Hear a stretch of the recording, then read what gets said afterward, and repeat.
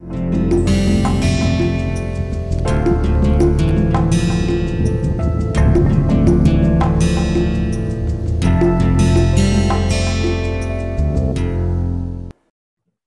friends, I already have discussed about some basics of semiconductor physics.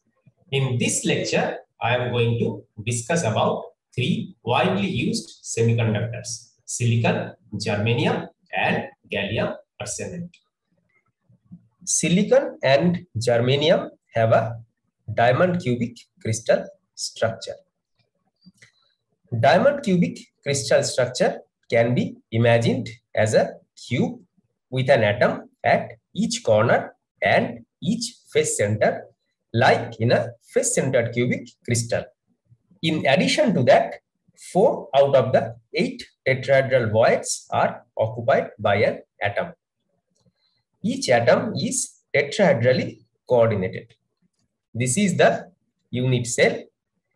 This is the atomic coordination, and this is the top view of the unit cell. Gallium arsenide has zinc blende structure. The crystal structure can be imagined as a cube with an atom at each corner and each face center, like in a face-centered cubic crystal. In addition to that, 4 out of the 8 tetrahedral voids are occupied. If you put gallium atom at the corners and face centers of the cube, then you have to put arsenic atom at the tetrahedral voids. This is the unit cell. This is the atomic coordination, and this is the top view of the unit cell. Crystal structure related data and band gap of silicon, germanium, and gallium arsenide are reported in this table. This is the first brillouin zone, and I have shown 2 high symmetry points, X point and L point, shown by the black and red dots. There are 6 X points and 8 L points. In case of silicon, valence band maximum or VBM is located at the gamma point, and conduction band minimum or CBM is located close to the X value. In case of germanium, VBM is located at the gamma value and CBM is located at the L value. In case of gallium arsenide, both VBM and CBM are located at the gamma value, where gamma is the center of the brillouin zone. The valence band of silicon, germanium, and gallium arsenide splits because of spin-orbit coupling. Spin-orbit coupling is a relativistic effect that splits the electronic bands in many materials. Since I did not discuss about spin-orbit coupling, I shall only mention about it without going into detail. Without spin-orbit coupling, there are degenerate valence bands. Due to spin-orbit coupling, degeneracy is partly lifted as the bands split. The top band splits into 2 bands, known as the heavy hole band and light hole band. The third band is now separated from the heavy and light hole band at the gamma point by an energy delta. Delta is approximately between 50 and 500 millielectron volt in different semiconductors. This band is known as the split off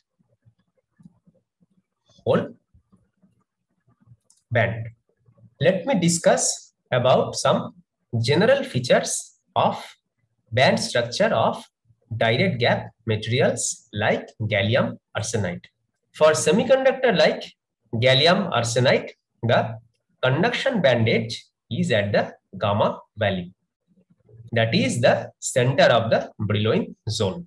The conduction band edge is spherical with effective mass Me star such that we can write the energy dispersion relation as EC, where C stands for conduction band, is equals to capital EC plus H cross square K square divided by 2 Me star. Capital EC is the conduction band minimum. There are 3 valence bands at the gamma valley: heavy hole band, light hole band, and split off hole band. The heavy hole and light hole bands are degenerate at the gamma point. And we can write the energy dispersion as EV, where V stands for the valence band, HH, which stands for heavy hole, is equals to capital EV minus H cross square K square divided by 2M star HH. And similarly for the light hole, we have EV LH is equals to capital EV minus H cross square K square divided by 2M star light hole. In these equations, EV is valence band maximum. This is the spin orbit splitting delta.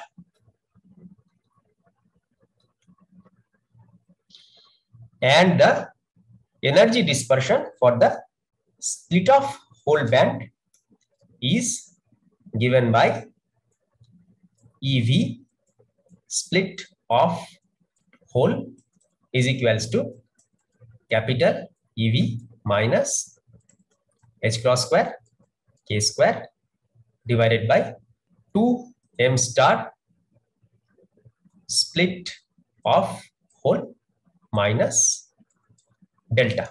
Since the hole bands are not spherical, equations for hole bands are only some approximation.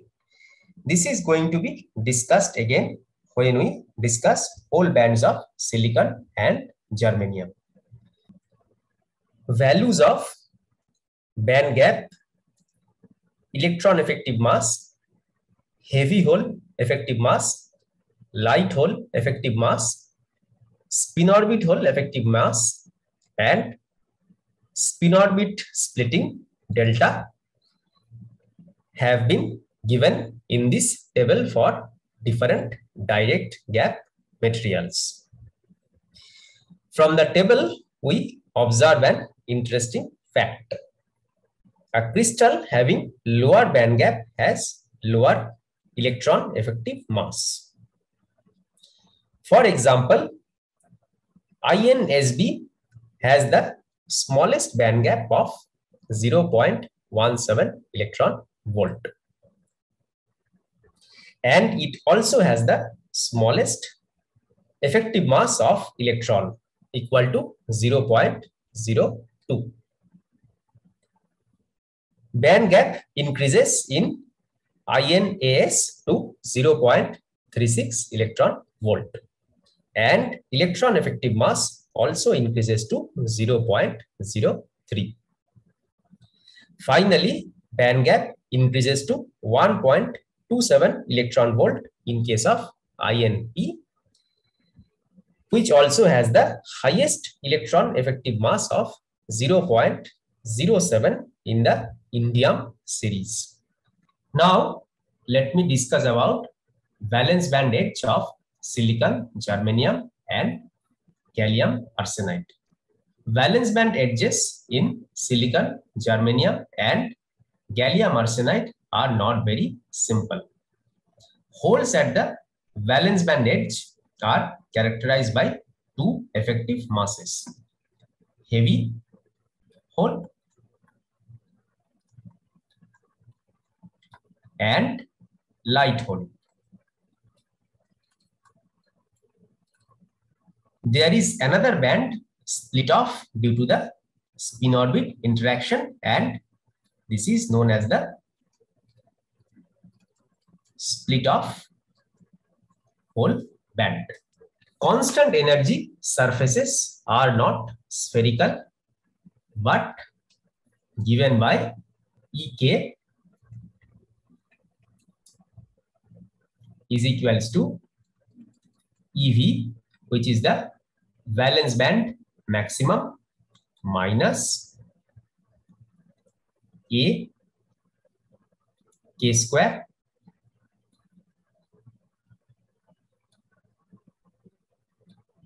b square times k to the power 4 plus c square times kx square ky square plus ky square kz square plus kz square kx square whole to the power half. So this is the energy dispersion for heavy hole and light hole band. The choice of sign distinguishes between two masses. The energy dispersion relation for the split off band can be written as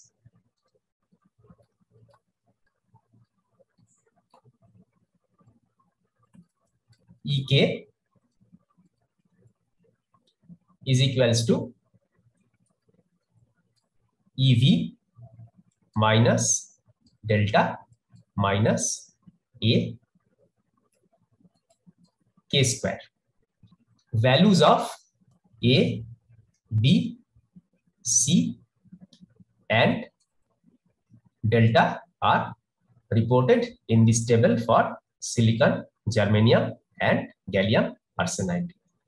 Now, let us discuss about the conduction band edge of silicon, germanium, and gallium arsenide. In case of silicon, CBM is located near the X value. Now, there are 6 X points in the first preloading zone, and thus there are 6 constant energy ellipsoids in case of silicon.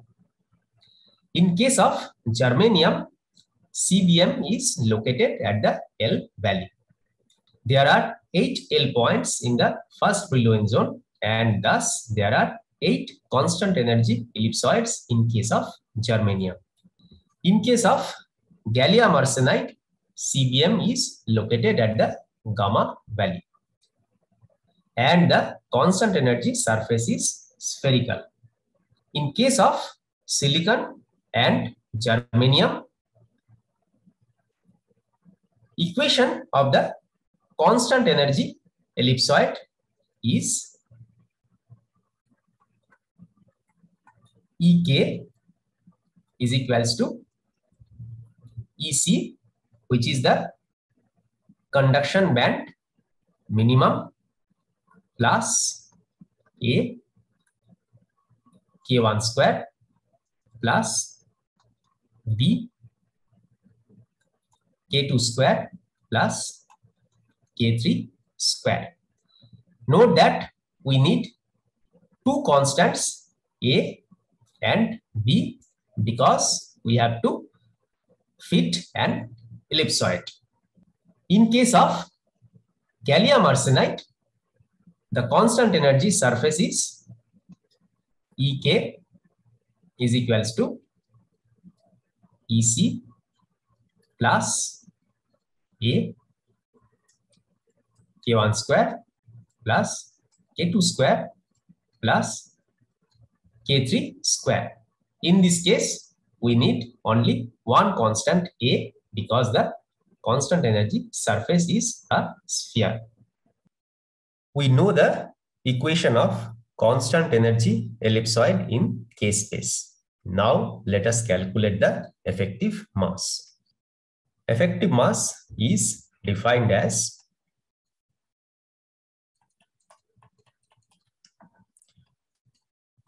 one by h cross square del 2E del Ki del Kj. Now let us calculate this term 1 by M11 star. This is equal to 1 by h cross square del 2E del K1 square, which is equal to 2A by h cross square. That means A is equals to h bar square divided by 2 ml star. So I just write M11 as ml. Now let me calculate 1 by M22 star. This is equal to 1 by h bar square del 2E del K2 square, which is equal to 2B by h bar square, which implies that B is equals to h bar square divided by, I write M22 as MT.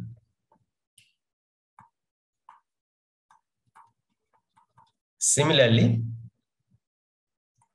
1 by M33 star is equals to 1 by h bar square del 2E del K3 square, which is equal to 2B by h bar square, and that implies that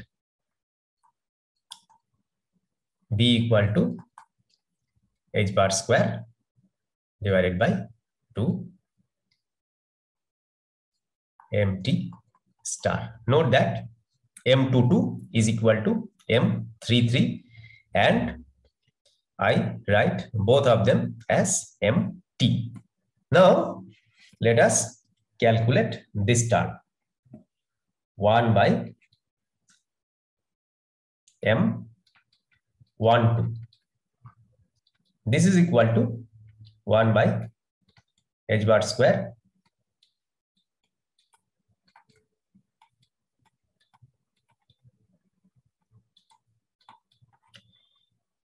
which is equal to 1 by h bar square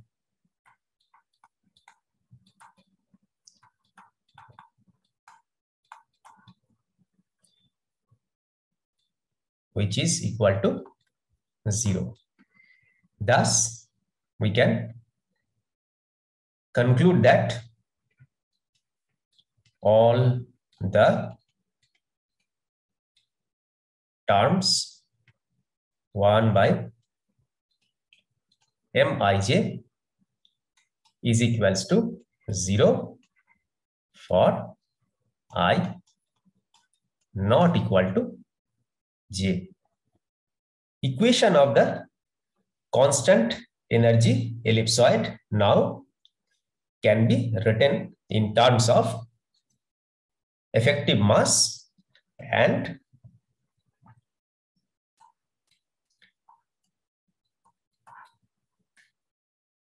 Ek is equals to Ec, where Ec is the conduction band minimum plus h cross square k1 square divided by 2 ml star. This is this term plus in place of b we have h cross square by 2 mt star k2 square plus k3 square.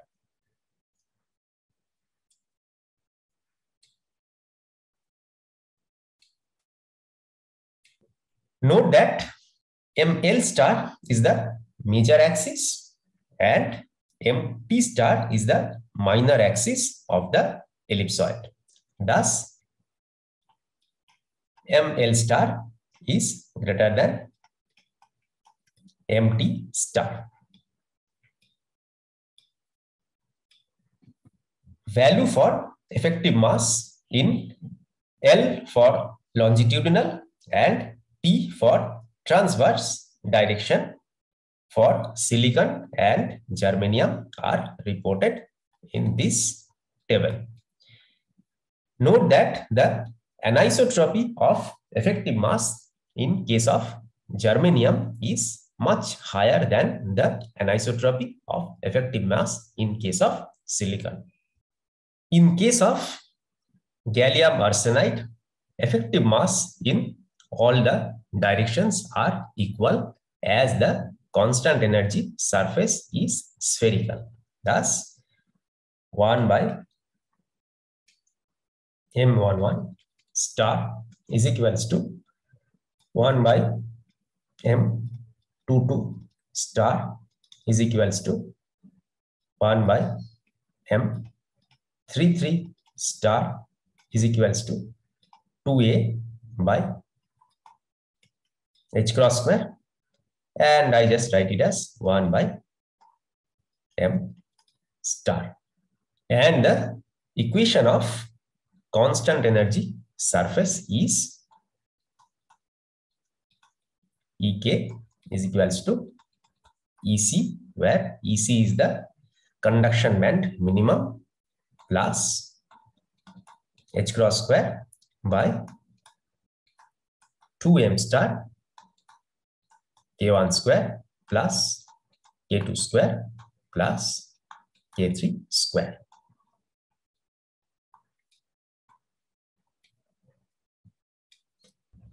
This is the summary of what we discussed about band edges of silicon, germanium, and gallium arsenide. The valence band edges are not simple. We have one heavy hole band and one light hole band degenerate at the gamma point. The constant energy surfaces corresponding to heavy and light hole band are not spherical and given by this expression. The choice of sign distinguishes the heavy and light hole effective mass. There is another band split off from the heavy and light hole band at the gamma point due to the spin orbit coupling. This is known as the split off hole band. The constant energy surface is given by this expression. Relevant parameters are given in this table. Constant energy surfaces for electrons in silicon and germanium are ellipsoids, given by this expression. There are 6 ellipsoids for silicon near 6x values. And there are 8 ellipsoids for germanium near the 8L values. ML star is the longitudinal effective mass, which is greater than the transverse effective mass MT star. In case of gallium arsenide, constant energy surface is spherical, given by this expression, and effective mass M star is isotropic.